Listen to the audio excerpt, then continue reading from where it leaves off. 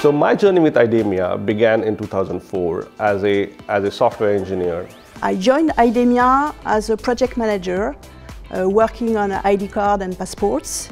I started out as working as an operator in the factory. I did a few different roles. And over the last 17 plus years, I have gone through various roles. I started in software. I at some point did core algorithmic research. I've been working on a technical position, a customer-facing position and management positions. In my early 20s, I made a big progression over to security.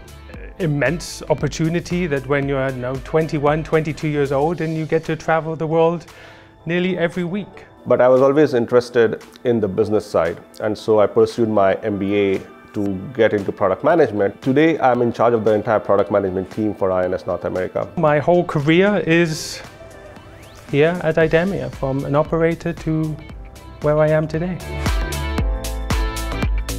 Whatever your business sector, it's dynamic and exciting. IDEMIA provides the opportunity for someone who is motivated and wants to take the next step in their professional journey. Just be brave enough to go and get it. That's really what I believe, in what I have experienced.